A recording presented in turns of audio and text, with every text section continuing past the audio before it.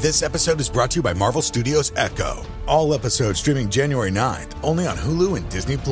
Rated TV MALV. Viewer discretion advised. Maya Lopez has betrayed her mentor, the notorious Kingpin. Now on the run, she returns to her hometown to prepare for the biggest fight of her life. Don't miss Marvel Studios' hardest-hitting series yet. An epic 5-episode event. Marvel Studios Echo. All episodes streaming January 9th, only on Hulu and Disney+.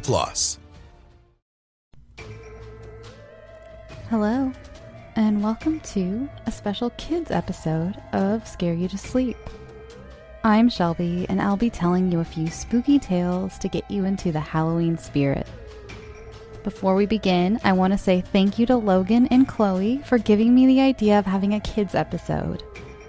Also, for parents, the first 2 stories are pretty mild, and our last 2 stories are a little scarier. For smaller kids, I would give the last 2 a listen before you dive in together. Alright, first up, I would like to read you the story that started it all. It's called The Trailer of Midnight Vampires by Logan Mims, age 5 3/4. Get ready, Logan has written quite a wild ride.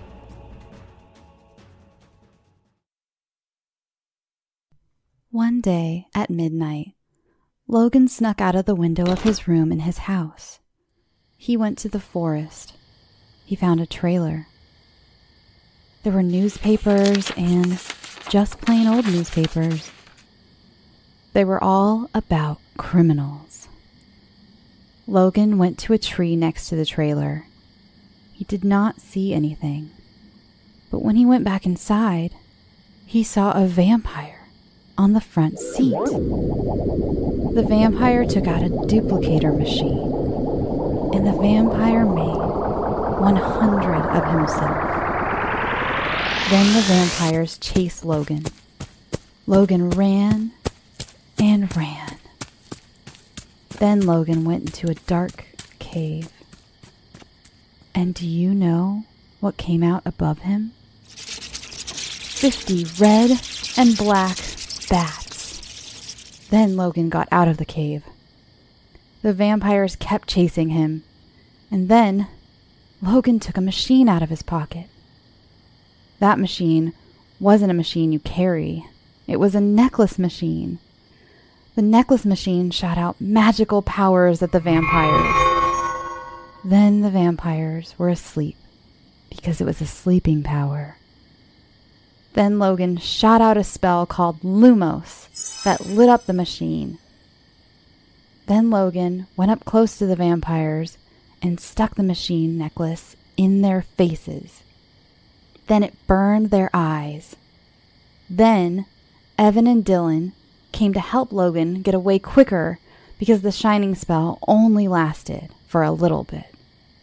And then they ran and ran, but the shining spell ended, and the vampires got up before they could run away. The boys went to their next-door neighbor's house, and then the boys asked if they knew anywhere they could go to be safe from the vampires. The neighbor said, "There is a haunted house that has a lock that only might work with Logan's necklace." Then the boys left the neighbor's house. They went to the haunted house that the neighbor talked about with the boys. Logan unlocked the door with his magic necklace. Then the boys went into the backyard, and it turned out that the backyard was a graveyard. And what happened next, once they got out of the house to the backyard, was a little finger sticking out of the ground next to a gravestone. Then the whole entire hand came out. Then the whole entire arm came out. And then the whole entire body came out. And it was a skeleton. Then it happened to another gravestone. This time, it was a zombie. And then it happened with another gravestone, and this time, it was a zombie with skeletons, arms, and legs. The boys found a magical shell. that the boys connected to Logan's magical necklace. Now they can use twice as much power as they could with only the necklace. Then the boys found the vampires in the next-door neighbor's house from the haunted house.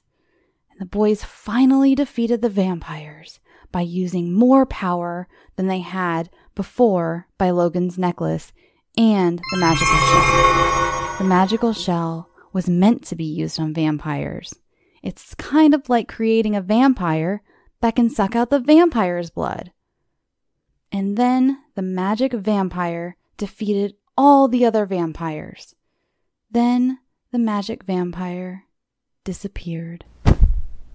The end. Next up, we have a tale about the everlasting love of man's best friend. It's called The White Dog.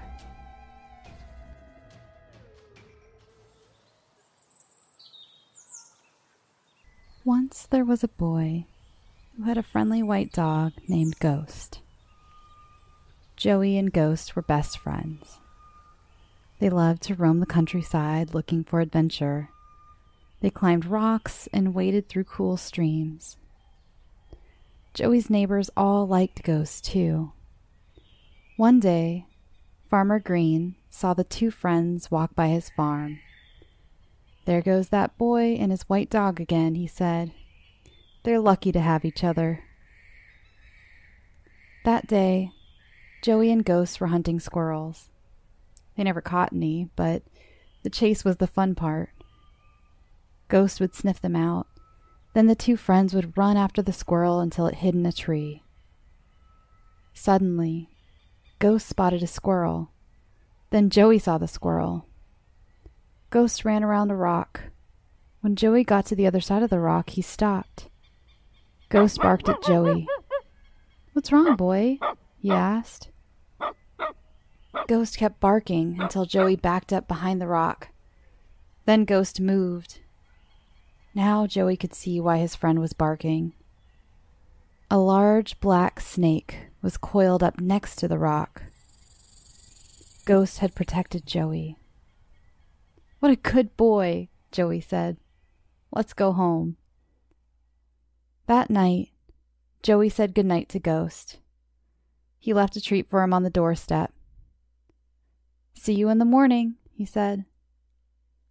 The next morning, Joey jumped out of bed and ran downstairs. Outside, he whistled to Ghost. "Ghost! Come here, boy," he called. But Ghost didn't come. Joey wondered where his best friend could be. He ran to the barn to find his father. "Have you seen Ghost?" he asked. Joey's dad climbed down from the tractor. "Son, I found Ghost this morning," his father started. "He wasn't moving, so I took him to Dr. Parker's house. I'm afraid there was nothing he could do. Ghost was very old." Joey was heartbroken. He would miss his friend so much. He wondered who would explore the woods with him. After Ghost was gone, Joey spent most of his time alone in the woods. He walked along the creeks where he had once played with Ghost.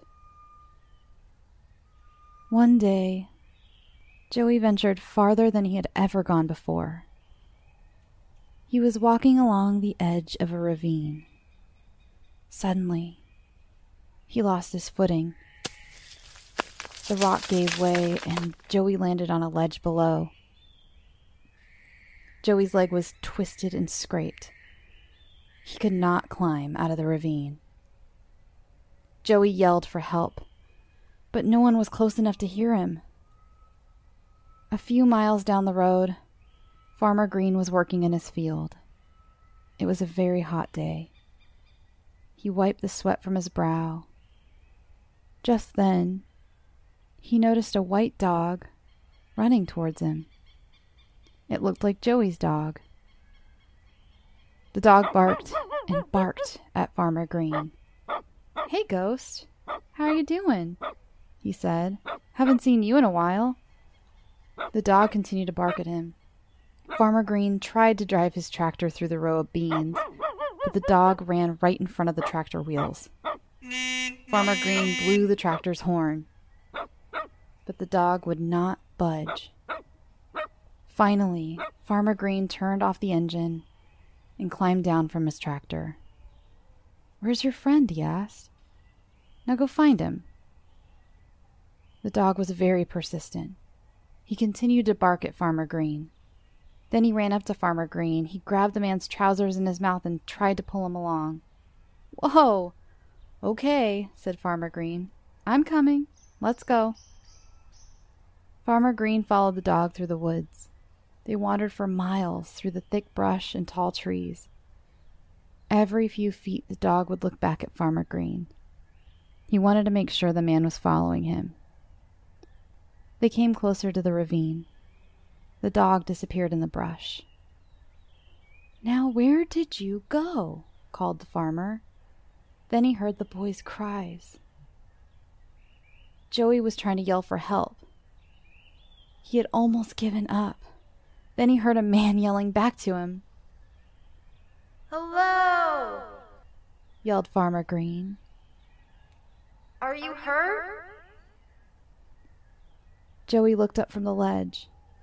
He could see Farmer Green standing on the edge of the ravine. The man was peering down at Joey.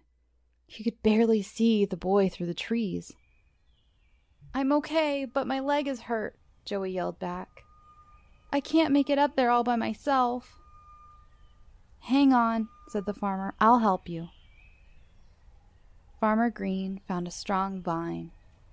He held one end of the vine and he threw the other end to Joey. "Use this to pull yourself up," he said. Joey grabbed onto the vine. It was strong and thick like a rope.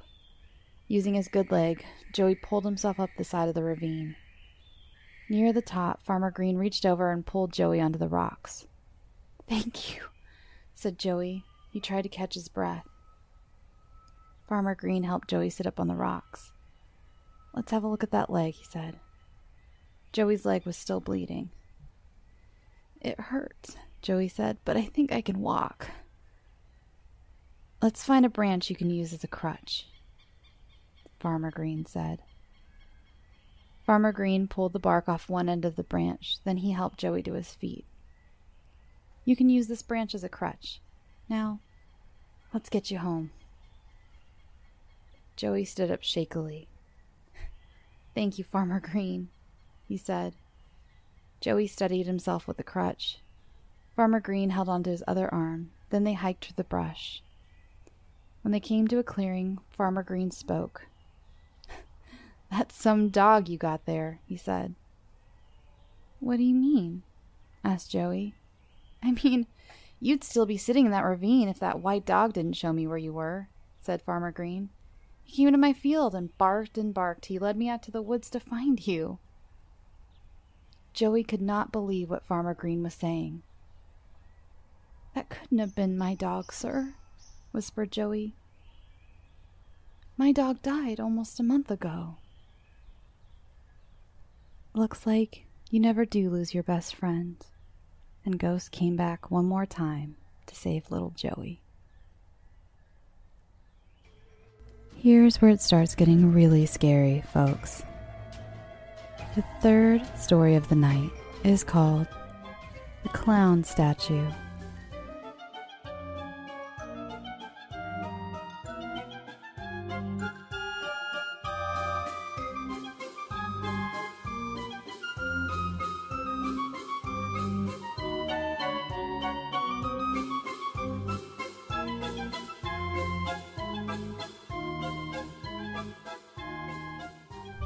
A few years ago, there was a wealthy couple who had 2 young children, a boy and a girl.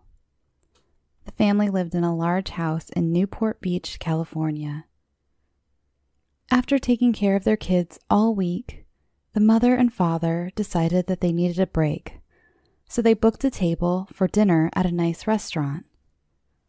That evening, They called a teenage girl they knew and arranged for her to come over and babysit their children while they were out. When the babysitter arrived, the parents told her to fix supper for the kids and put them to bed. After that, you can watch TV and help yourself to anything in the fridge, said the father. And if you wouldn't mind, said the mother, could you watch TV in our bedroom? The kids have been having nightmares recently, so if you hear them crying, you can just go in and calm them down. The babysitter happily agreed, and the parents left for their dinner date. The girl gave the children some milk and cookies, then ushered them upstairs to bed. She started to read them a bedtime story, and before long, the little boy and girl were fast asleep. After tucking them in, she switched off the lights and went to watch TV. When the babysitter walked into the parents' bedroom and sat down, she noticed that there was a creepy-looking clown statue standing in the corner of the room. She tried to ignore it, but it looked so eerie and disturbing that it sent a chill down her spine. She felt as though its eyes were staring straight at her while she watched TV. As time passed, the babysitter started to feel more and more uneasy about the clown statue. Whenever she glanced at it, she got the unsettling feeling that it had moved ever so slightly. Finally, the clown statue began to freak her out so much that she couldn't handle it any longer. She decided to go downstairs and phone the parents. When she dialed the number they had left for her, the mother answered. "Hi, it's me," said the babysitter. "Everything's fine. The kids are fast asleep in bed, but I was wondering, would it be okay if I watch TV downstairs?" "Of course," replied the father. "But why?" "I know it sounds silly," laughed the girl, "but the clown statue is really creeping me out." "The clown statue?" asked the father. "Yeah, the clown statue. In your bedroom," the girl replied. The phone went silent for a moment. "Listen to me very carefully," said the father. "Take the children and get out of the house. We will call the police. Go, now." "What's wrong?" asked the girl. The father gulped and replied, "We don't have a clown statue." For a second, the babysitter just stood there, stunned. Then she dropped the phone and raced upstairs and grabbed the children. Carrying one under each arm, she raced downstairs again and fled out to the street.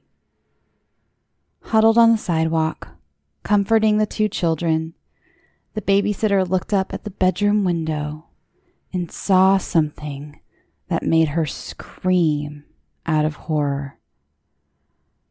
Peeking through a gap in the curtains was the white, painted face of a clown.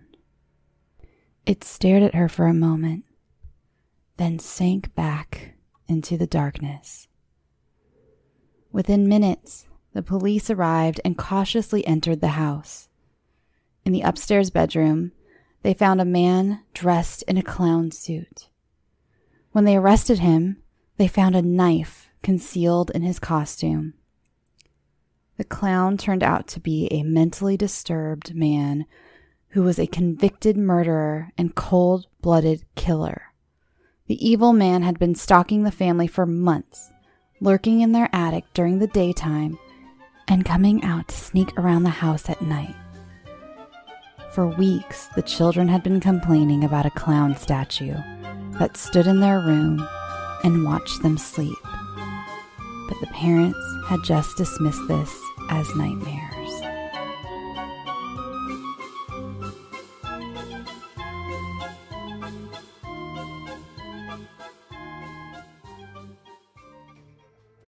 As many Scary to Sleep fans know, I've been going through a lot of changes in my life. And one thing I've been doing is getting my finances much more organized, and that includes paring down some of the subscriptions I pay for. It feels like everything is a subscription these days, be it for the gym or streaming services or music, the list goes on, and something that has helped me tremendously is Rocket Money. They not only helped me cancel subscriptions that were a pain to try to do myself.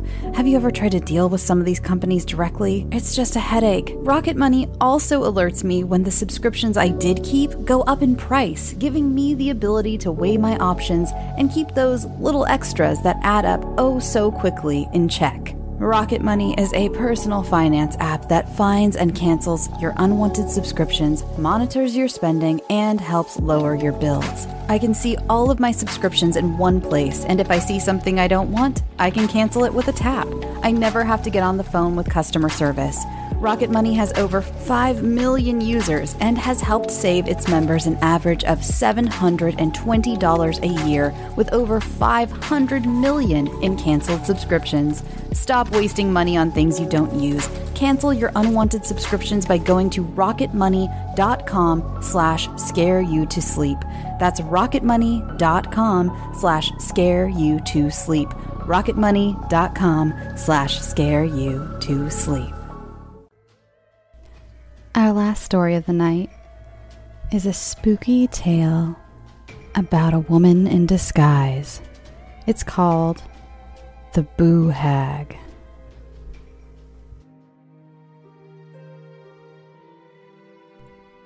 There was a young man named John who lived in a small town in South Carolina.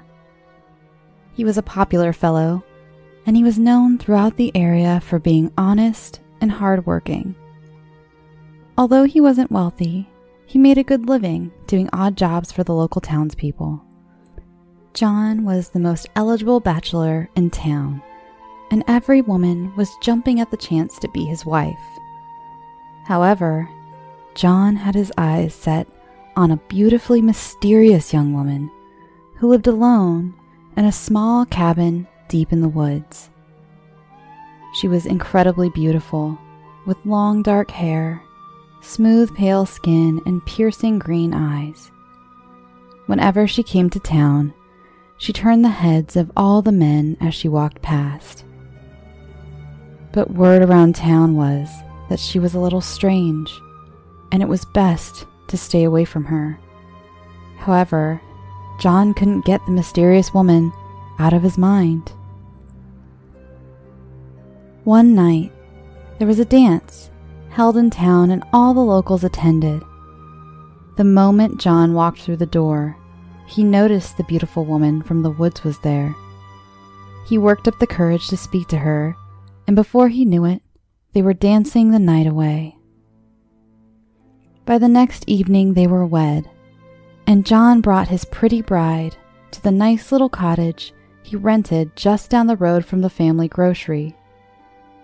It had a nice front porch swing with a big bedroom on the second floor and a big attic with a window that could be made up into a second guest room, should his new mother-in-law care to visit from her home in the swamp. After fixing him a nice dinner, John's new bride sat a while in the rocking chair near their bed while John yawned and watched her fondly. She cuddled under the blanket and knitted and hummed, and John's eyes grew heavy. He didn't wake up until early morning, when his new bride crept into bed all hot and sweaty and fell asleep at once. When he asked her where she'd been, she wouldn't answer him. John was mighty sore that his bride had snuck out on him on their wedding night. But when she got snappish and her eyes blazed like they did when he questioned her, he grew frightened and backed down. Life took on an odd pattern for John.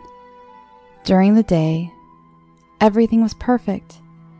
His wife was sweet and pretty and loving.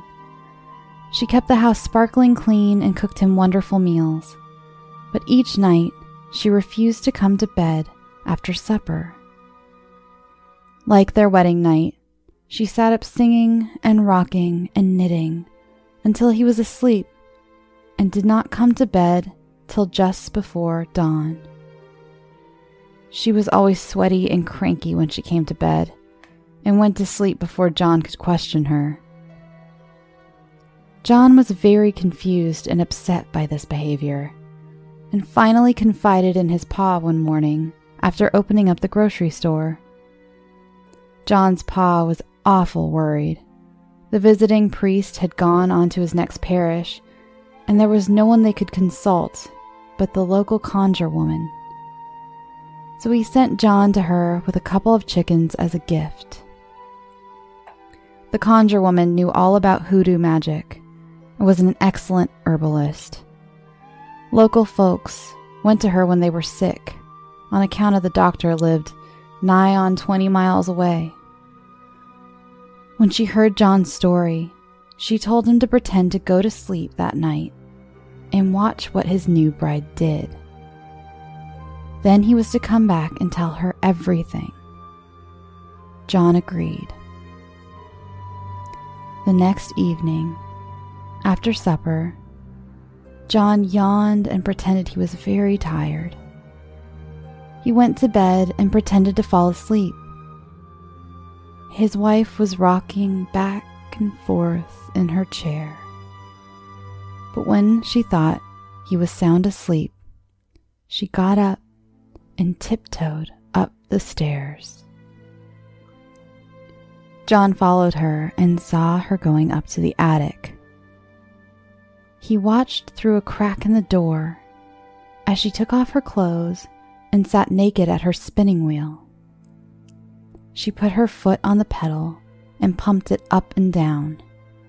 The wheel began to spin and the spindle began to turn. His wife pulled on one of her fingers and the skin came off her hand, just like a glove. She pressed her hand to the spindle and her skin began to wrap around it like yarn. "Spin, spin, reel off skin," she cried. As he watched in horror, she spun off all of her skin. It wrapped around the spindle like a bloody blob, leaving his wife a red, fleshless thing with pulsing red muscle and sinew.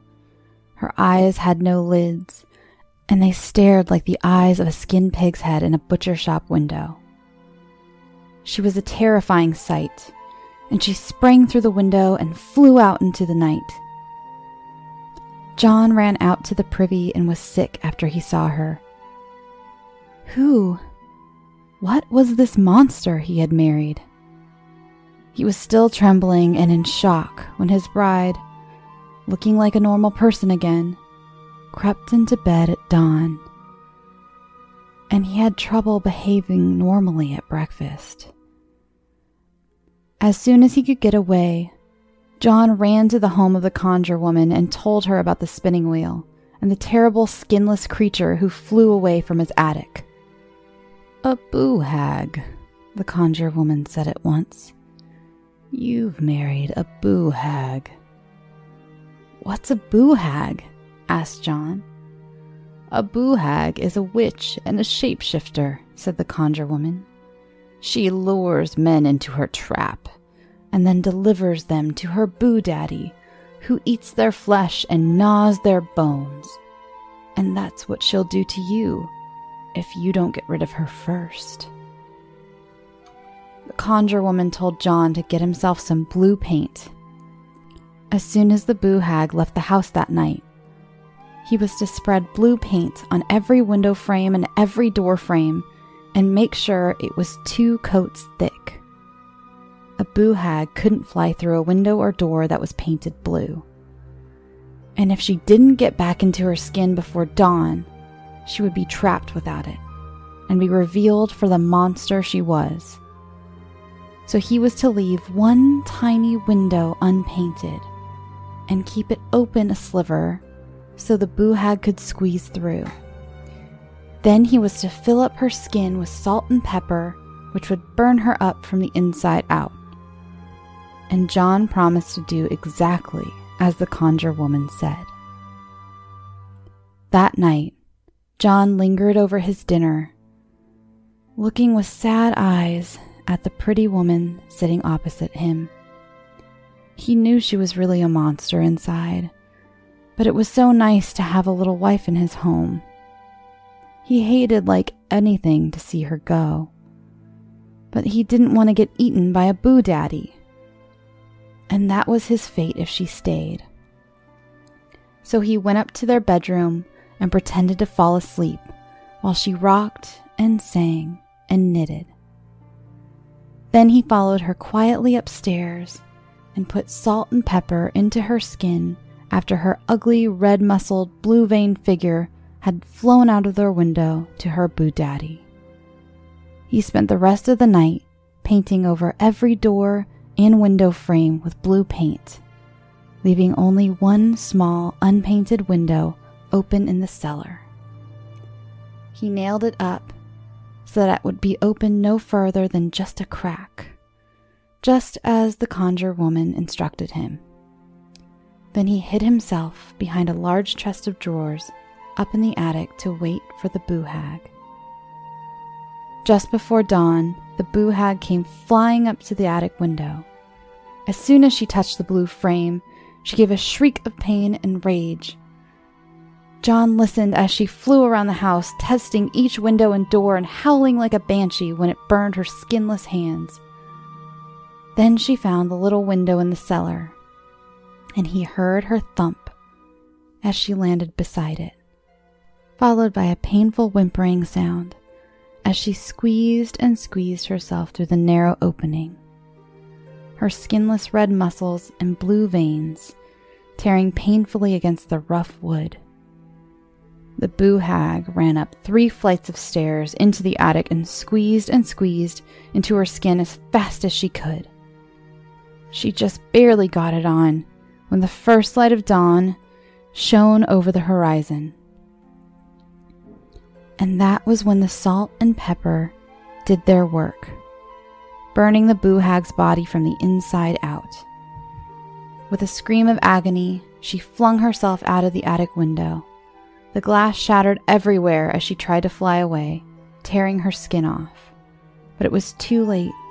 She exploded into tiny pieces right over the swamp, and the alligators had them a mighty feast of cooked Boo Hag for breakfast that morning.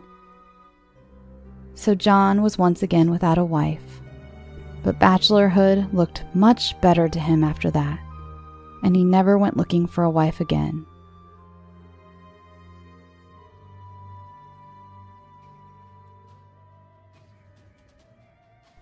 Thanks for listening. I had so much fun with this episode. Please let me know how you like it on any of one of my social media platforms. You can join the Scare You to Sleep Facebook group, follow me on Twitter or Instagram at scareyoutosleep, or email me at scareyoutosleep@gmail.com. Good night, sweet dreams, and happy Halloween!